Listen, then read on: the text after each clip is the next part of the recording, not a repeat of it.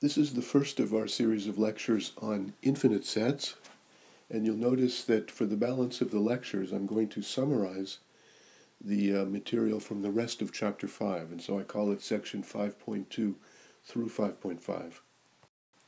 In this lecture we're going to give the definition of infinite, denumerable, and countable sets, and we'll give a few simple examples.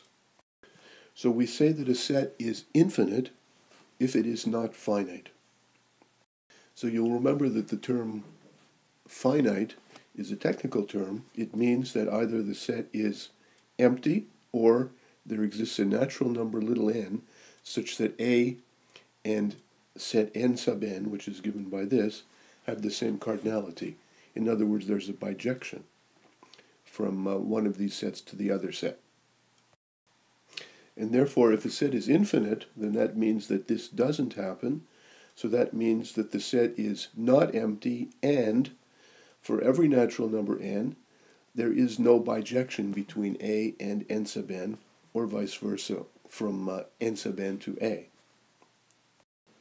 So with this theorem, we give our first example of an infinite set. The set of natural numbers is infinite. Now, I'm sure that the fact that the natural numbers is infinite is obvious to you, but still it requires a proof. And how would we do that? We have to prove that it is impossible for any natural number n to have the same cardinality as capital N. And so if we're going to show it by contradiction, we should assume that there exists a natural number little n and a bijection from n sub n to n. And presumably that should lead to a contradiction. Now suppose we have a bijection from n sub n, the set of natural numbers from 1 through n, into n. What should be impossible about that? Well, it seems clear that we can make an injection, a one-to-one function from n sub n into n, but it doesn't feel as if it's possible that there's a surjection, an onto function from n sub n to n. But how do we show that? How do we argue it in a precise way? Well, there are several ways to do it, but one trick is if we look at the sum of all of the f values from 1 through n, right, there are only n elements of this set. Each of these numbers is a natural number, so each of them is positive. But the individual numbers on this list are the only things that are in the range of f. And so the question is it possible for this to be in the range of f? That would certainly be a natural number, but possibly not in the range of f. So that's the idea of the proof. So let's now write down the details of it. We argue by contradiction. Suppose that n is finite. Then that means that there exists a natural number n and a bijection f from n sub n into n.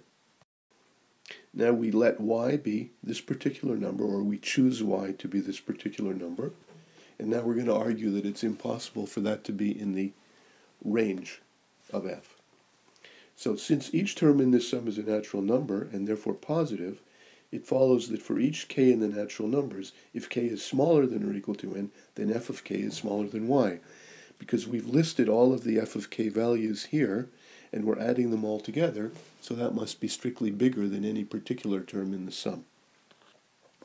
Well, that proves that there's no x in n sub n such that y is equal to f of x, because the only f of x values are the ones on this list, and this is bigger, the sum is bigger than any one of them. So that says that you cannot find an x in your domain equal to this particular y in your codomain, and therefore f is not surjective, and that contradicts the fact that f is supposed to be a bijection. And therefore we've proved that n is infinite. Well, how can we produce more infinite sets? We don't have to keep going through the same argument. Now that we know that n is infinite, then any set that has the same cardinality of n as n is also infinite. So remember, having same cardinality means there's a bijection between n and that set.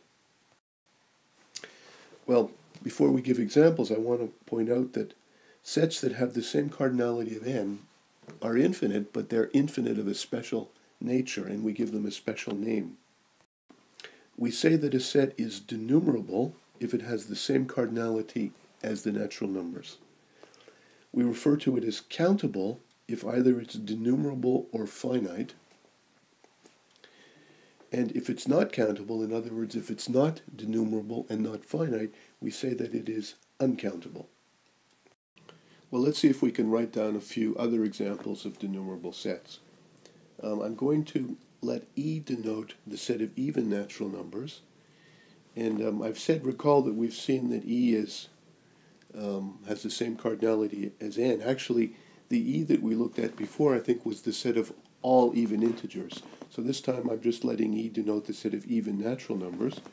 And it's an easy exercise for you to show that the function that maps N into E given by x goes to 2x is a bijection.